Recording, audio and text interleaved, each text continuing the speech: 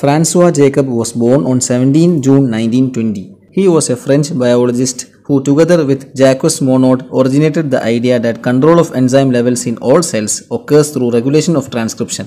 He shared the 1965 Nobel Prize in Medicine with Jacques Monod and André Loff. Francois Jacob was known for operon model.